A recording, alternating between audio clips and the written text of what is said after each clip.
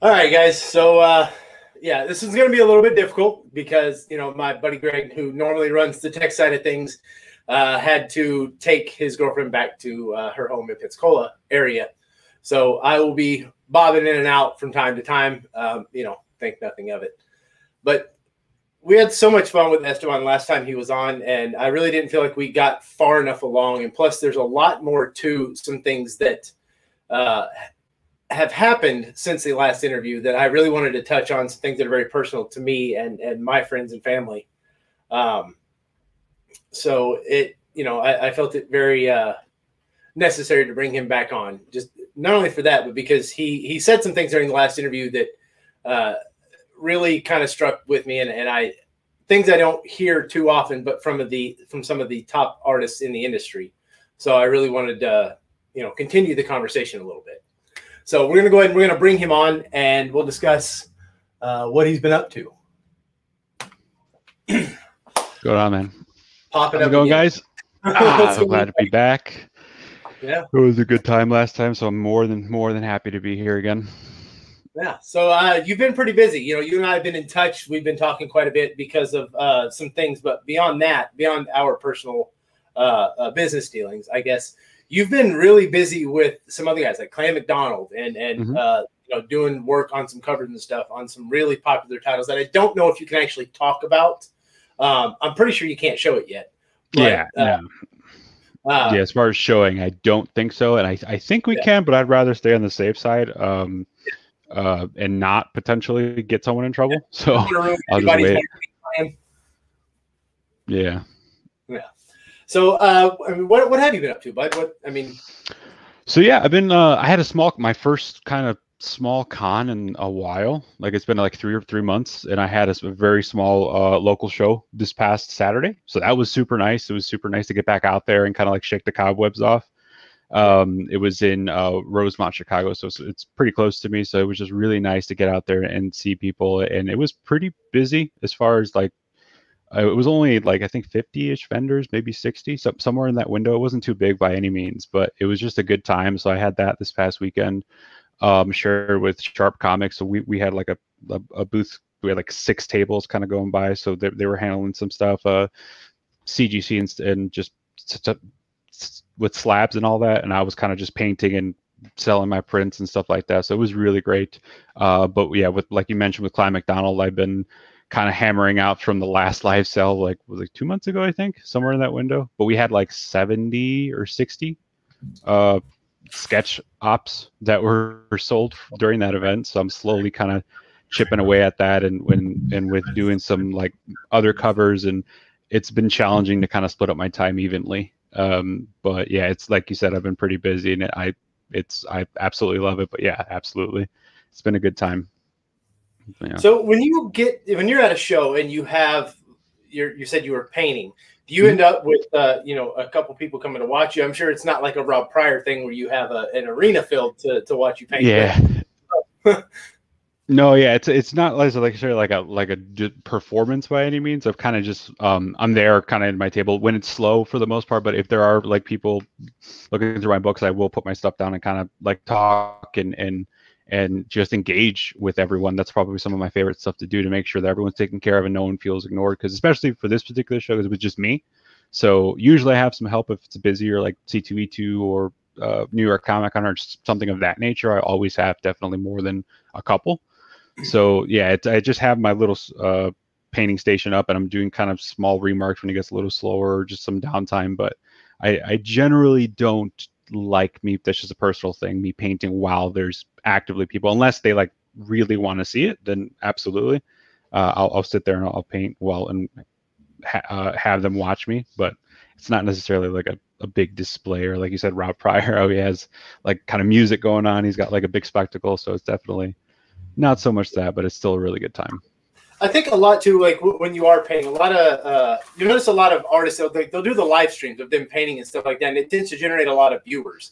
And I think also when doing that in person, when you're at a show, sometimes it can, you can get a crowd. And some people love to come watch that. They love to watch the process, and even sometimes pick your brain about the process. Whatever it is, why you're shading this way, why you do your whatever it is, your line work this way, why you put colors down before you put lines. Some people don't do lines. So, I mean, it's just kind of I guess a preference, but yeah, absolutely. And that's something that I have been toying around with, like just thinking about, because it is something that, I mean, people genuinely do love, like the streams. I'm getting some more constant engagement, which is super nice, because I'm usually by myself in my studio anyway. So it is pretty nice sometimes to like throw up the webcam and just have people watching and asking questions. I absolutely love it. And it gives me the chance to like explain my process, and or like anyone that is just, if I can inspire anyone to really be like, oh, okay, it is possible. Like it is a process. It's not necessarily a God-given gift. It is a skill. And I think once you kind of like are engaging with people and they can see what I'm doing and I'm explaining it, I think it kind of gives people like a sense of I can do it too. So that's definitely a huge like plus for me. I really love doing that and kind of showing that it is possible, that anyone can really do it. And that's something also that I kind of want to touch on as far as the God-given gift thing. Mm-hmm. None of what you do is a God-given gift. You've worked for it. And by evident, I don't know if you have it handy laying around, but there was a Spider-Man that you and I had talked about that you recalled drawing from when you were like 5, 6, 7, somewhere in there you were young. Oh, the small, I don't. I gave it back to, because I was digging through my mom's stuff. I was at her house a month ago, and I found it, but I left it there because I just didn't, because I felt like it was going to get lost or whatever. But yeah, and I know what you're talking about, like that original Spider-Man I drew as a kid. I'm trying to think if I know I took some, but I have it on our chat. I can find it. So we pull it up in Messenger. Unfortunately, I didn't date it when I did it when I was a kid, but I think she said I was younger than 8, somewhere in that window. Justin, Robert O'Brien, thank you guys so much. Love, you guys are fantastic, and thank you for all the support. But yeah, no, it is a skill, and I certainly the only thing that I would say that is very hard to teach is so much the imagination part. But even that can get like that can be oh, Siri, shut up. Siri's going off right now. I don't know. I didn't say Siri. What was I saying? Oh yeah. So like the creative imagination is probably the one thing that it's really hard to teach. But other than that, everything else is teachable 100%. And I think like one of my favorite artists that, especially in college, Feng Zhu, he's a incredible concept designer. He was always going on about your library, like stocking photos, like thousands and thousands of photos in your computer, and having like a visual library to build off, because you can almost call back to it. Your mind will, when you have an idea, like when you see constant images over and over of different either machines, or if you're like specializing in landscape drawings, if you have like a library that you've like acquired over the years, your visual library is what he calls it, builds up. And then you can kind of slowly piece together in your mind and be like, oh, let me pull that back up, and you can have 10 different reference images up. And that's how I've kind of learned to kind of build my drawing skills. Okay, so there it is. Yeah, that's it. So it took me a little bit. Sorry, guys, this is kind of wonky, and it doesn't make for a great interview and everything. But this is the image that that we were talking about. Yeah. This is a very young Esteban Salinas. Versus, I don't know if you guys have seen some of the stuff he has. If you have something, I just did a Venom. That's actually pretty close to that. It's not Spider-Man, but it is Venom. So this is something like recent. Like I did it last night just for sketches. So I mean, like that. It's funny. I could say it's same pose, same everything, but but like I said, like you see the anatomy is a lot better. And let me just frame that. This is just like a fun little like bedtime sketch. I did it before bed. But yeah, so they could see the pose. I don't know. I've always been a fan of that, like straight on pose. But yeah, just years of practice and trial and error and learning what works, what doesn't. Yeah. But so yeah, it's not, as you said, it's not a God-given talent. It is practice, paying attention to, as you said before, the fundamentals, just honing your craft. Mm-hmm. So with that, I kind of want to switch gears a little bit and kind of talk about when you initially came on, there was something, a reason that you and I, our paths crossed again. So recently, the girl I'm dating, her brother was in a wreck, and if you guys remember, on my personal page, I had made a post about a family wanting something, and I needed somewhat of a photorealist artist.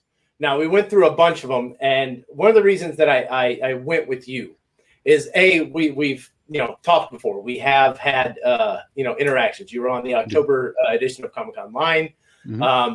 We've done some things together, and also your references, for one, your portfolio, if you will, that you shared is one of the things that really stuck out.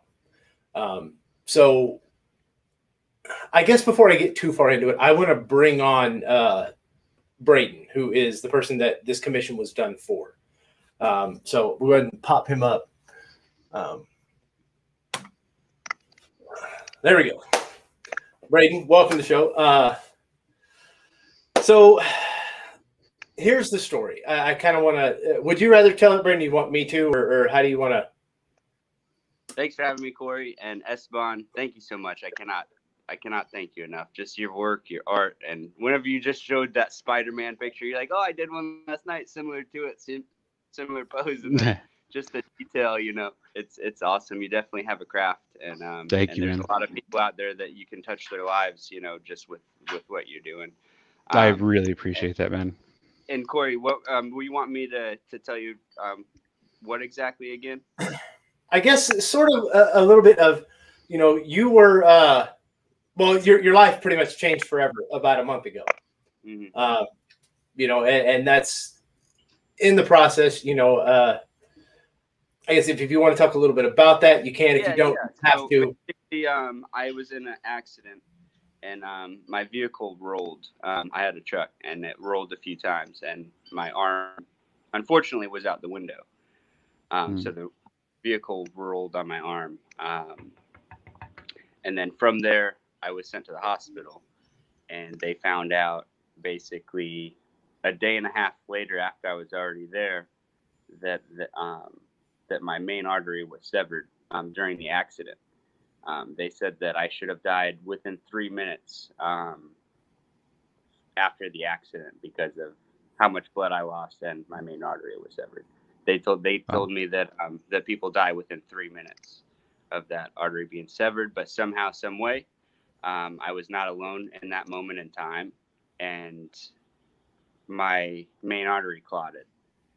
So it's definitely wasn't my time to go. And as long as you have something to hold on to in life, I don't think that it's going to take you away if you're willing to put up a fight. Yeah. So on that, while Braden was in the hospital, it was very. He didn't say anything. What do you mean? He didn't say his arm was gone. Well, he showed it. Yeah, Yeah. As you can see, the results. Yeah, a lot of there, but. So while you were going through this, you have a very large family, Braden. Very, very large family. As I was joking before we went on the air, I'm pretty sure you guys secede and start your own country. You're such a large family. It's everybody gathered. I mean, we were myself included. We're outside of the hospital in this little area. They wouldn't let anybody in. And we had to, at one point, have 20 plus people just parked out at this little it's like picnic area. We were all sitting there. Everybody, got to go up one at a time, unfortunately, because of the current climate. Yeah. Braden's dad, Ray, knowing what I do, come up and he wanted to start discussing something for Braden, which up until about a week ago, Braden still had no idea about. He told me what he wanted. He told me, we knew at that point that Braden was going to lose his arm. And he asked me to find an artist that could depict his son in a very powerful way, in a very almost heroic way. But he wanted to make sure that his son still had his arm. And one of the most important things to it is on the arm that he lost was a matching tattoo that him and his father got together of a phoenix. Mm-hmm. And that was a very important piece that needed to be in the image. So, you know, I went searching and I made the post, and I went through, you know, a lot of, I guess, applicants, you know, because they were pretty much willing to pay anything to get this, because it would, you know how it goes. When these pieces mean a lot to people, money really doesn't matter as long as you get what you're looking for. Right. Yeah.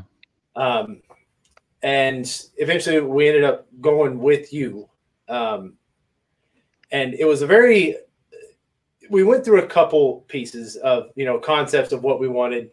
And we ended up settling a little bit on a cover that actually meant a lot to me. It's something that then I explained it to Braden later on. It was an homage a bit to an Ariel Olivetti piece. And the reason being is what that piece meant. And I'll let you guys look it up later. It's Cable Volume 2, number, I think it's 18. Yeah, 18. So you guys can look that up later. But right now what I want to do is I want to bring the piece up on screen, and I want to kind of give Esteban a moment to talk about the process and let him and Braden kind of discuss a little bit about it. Let me bring this up.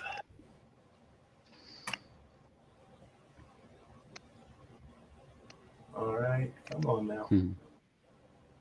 And yeah, I just couldn't imagine where to begin with a piece like this, you know. Like it was pretty challenging. It was a little bit out of my comfort zone, but it's something that like I think I definitely have a strength with when it comes to like Corey said, like it's a very heavy piece, and it's something that has a lot of meaning and a lot of backstory behind it. And I think I would really intrigued me, at least from the original post. I still like right now, this is the first time I've ever heard any details of what the accident was.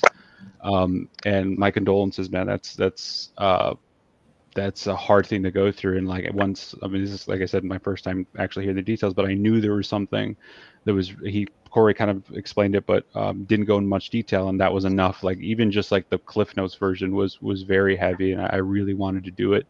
And so finding, I was digging through some reference images. I found some images of you and your daughter, and like I said, Corey made it that they really wanted your tattoo, and I can understand why. I mean, that's such a strong connection, and to lose that, it's heavy, and I really wanted to make sure every piece was the best that I could do it. And like he was saying, I think my strength is a lot of everyone at cons, when I get tons of people coming through and like looking at my stuff, I get a lot of people saying that I capture tone and that emotion very well. And I think that has a lot to do with just kind of the music choice that I have. So I get very almost, what do they call it?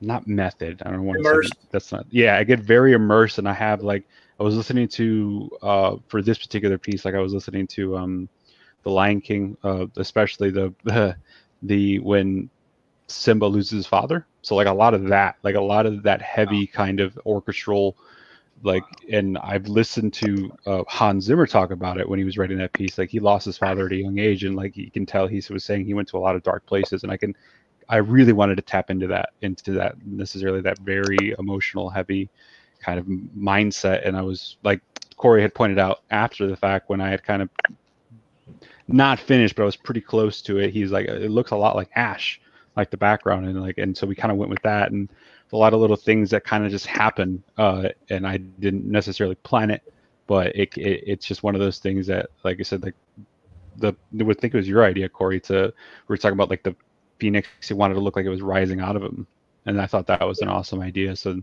kind of like this, almost you can see the brushstrokes in the whole piece kind of like coming out and upwards and spiraling, and I really wanted to play into that. Like it was a very it was a fun, very creative process, and it's definitely out of my comfort zone, but I had an amazing time with it. And like I said, I want to thank you, Corey, for choosing me to do this for you guys, and I'm forever grateful. And like especially when it has that so much weight to it, it's really special, and I'm grateful. And Esteban, I just want to say, like, your heart shows through your work, of just how much you put into it. Like you said, you can capture emotion, and you're in the right place mentally, like the set and setting, the music, like you're fully immersed, and that's really, like, I respect you for that. You know, only if more people really did what they loved, you know, and just followed that inner self, you know. It's just like Corey, you know, Corey does what he loves, and it's just, you know, like great people like yourselves are inevitable whenever you're being your true self. Yeah. Know? So I want to kind of lighten things up just to fuzz right quick. I was talking about how difficult it was to get a solid image of Braden. Yeah, very hard. Without letting him know that what we were doing. I mean, it was really hard. We had a bunch of images from when you were younger, no long hair, really thin beard. Everything had sunglasses, everything had hats. It was like, oh, I can't get a clear image of him. Like, it was like, it's same thing with your daughter. It was like, man, like I'm working with like the scraps here. It was really hard to like that aspect. Like you said, not only did you catch the emotion, but you caught the moment, and just that moment in time, it's captured. And with like I'm looking to like you can see like light like coming down from that side. You know, just the lighting, the everything about it. The like you said, the phoenix rising, and the cross there. That's something that whenever I was 18 years old, I actually had a dream, and there was a huge cross on my back, and that's where that cross fits in, because it not only is it basically just every step in life you take is just faith. That's what it comes down to. That everything has purpose. And that's just how you captured it there. Just the boldness of the cross, and just the colors and the contrast. It's I've never seen anything like it, and you're very talented. Like I said, all I was concentrating on to make sure that you guys were happy with it. And once I heard, like, I was holding my breath. I asked Corey, I was like, dude, like I was almost like, not panic. I wouldn't say panic, but like just kind of holding my breath. Like, all right, like I need to know, like, do they like it, or what did I do my job, or did I live up to the thing? Because it was something with that much, there's just like meaning behind it. I really wanted to make sure that I did it right. And as any artist will tell you, drawing kids and old people are the hardest, and like your daughter especially, because I only had like 2 images to work with. It was very difficult to make sure I wanted the likeness there, and especially when you're changing, because obviously it's not a direct reference painting, but like what I was talking to Corey about when I was making it, it kind of hit me midway, as I wanted, like I asked him, I was like, what do you think about lights in it? Like, I know necessarily the references that we were going for didn't have any. Like, I thought that was something that I could play on, and I completely did it by accident. But the big meat light on the shoulder and her hugging it, it's almost like that's the brightest spot of the piece, and I really wanted to emphasize like the warm tones and her hugging you, and I noticed like that too, like right beside her face, and it's just it's so awesome. Awesome. That was what was most important to me, to make sure that I did it right, and to make you love it and your family be proud of it. And I'm glad to hear that you guys. If it wasn't for that little girl right there, I wouldn't be here today. I'll tell you that. I can imagine, and so I can 100% believe that. And I really wanted to play up and kind of, like you said, I really wanted to emphasize that her not seeing anything different. And she just loves you. I mean, as her father and her dad, I really wanted to sell the idea, or like get the complete idea of her just embracing you no matter what. And she didn't see anything different at all. And like, it almost like her completely hugging your arm and just not paying any attention to it, just like it was there to begin with. I know that you went above and beyond my family's expectations. Okay. That makes me feel really good about that, man. Thank you. Like I said, Corey, thank you again for choosing me and or just letting me be a part of this. Like, these are the kinds of projects that I definitely live for sure. And Esteban, I just want you to know that it's such a powerful piece that days that I'm having a hard time, if I just look at this photo, it actually gives me strength. And I want you to know that it's something for me to remember. You know, it's something that I don't want to forget. It's something that you know, it honestly, it changes the way my perspective on everything, and life is always changing. But it's a gem, and it came from your heart, and it means more to me. Thank you, man. It makes it all worth it, all the struggle worth it. And I can't imagine, like I said, if it can brighten your day up, and that's definitely what I found to be the most rewarding part of and it's not even something you think about getting or being just drawing stuff. I just do it because I enjoy it. But just having people like I've had my work touch people, and when they tell that, man, that's like a whole nother level to it that really kind of even really the Phoenix looking forward, I think that's powerful too. The way that you just, I don't know if this is like a freak of nature kind of thing of how just perfectly everything fell together in place.